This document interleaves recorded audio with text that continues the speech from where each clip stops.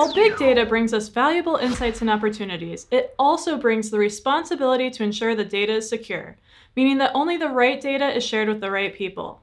In today's episode of BigQuery Spotlight, we're talking about how to use Google Cloud's Identity and Access Management service to define which users can query in your projects and access your datasets.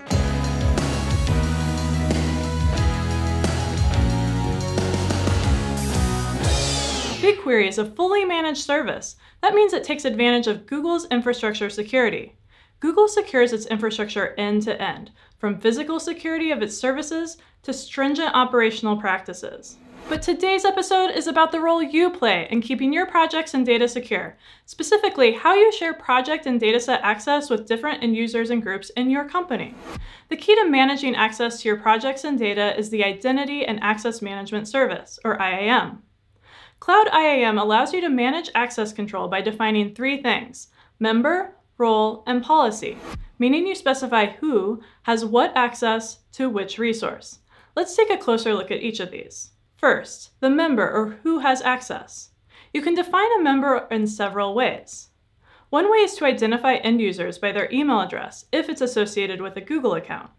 You can also set access for a group of users by using a Google group, G Suite domain, or Cloud Identity domain as the member.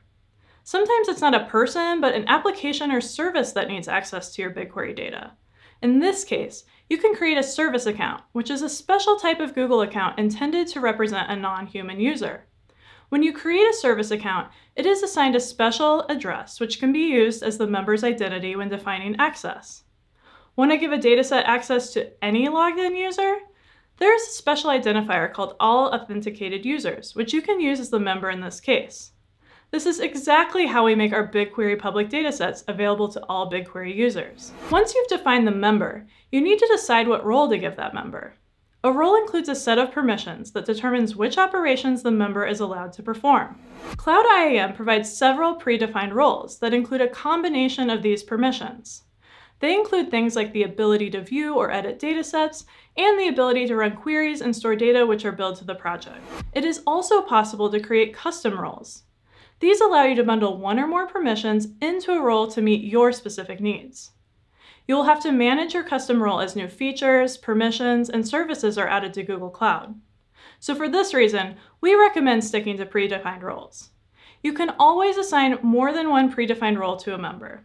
Together, the member and the role make up the policy, which is then applied to a specific resource.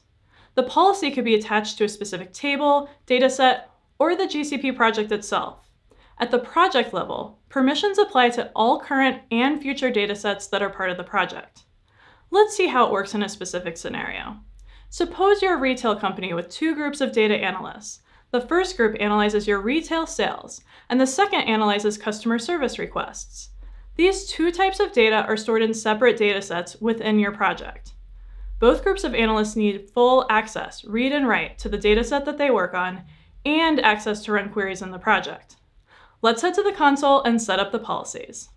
You'll start by giving the sales analyst the BigQuery data editor role for the retail sales dataset.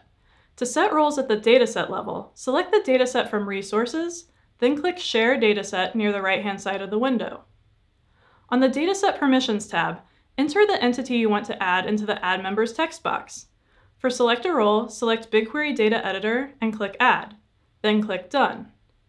Then follow the same steps to give the Customer Service Analyst the BigQuery Data Editor role for the Customer Service dataset.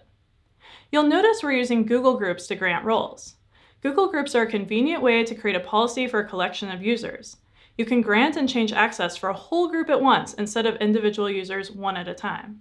Then you can easily add or remove members directly from the Google group itself. Giving the analyst the data editor role at the dataset level gives them the ability to access all the tables within that particular dataset, but it does not give them the permission to actually run queries billed to that project. For that, they must be granted the project level role called BigQuery User. To grant roles at the project level, you'll need to head to the navigation window, hover over IAM and Admin, and then click to select IAM. At the top of the screen, click Add. In the New Members box, enter both email addresses to represent your analyst groups. Select the BigQuery User role and click Save. Now, your two teams are ready and equipped to analyze their data securely. If you want to learn more about BigQuery, check out the rest of our playlist. And don't forget to subscribe to our channel on YouTube for other great content. Look out for our next episode of BigQuery Spotlight, and remember, stay curious.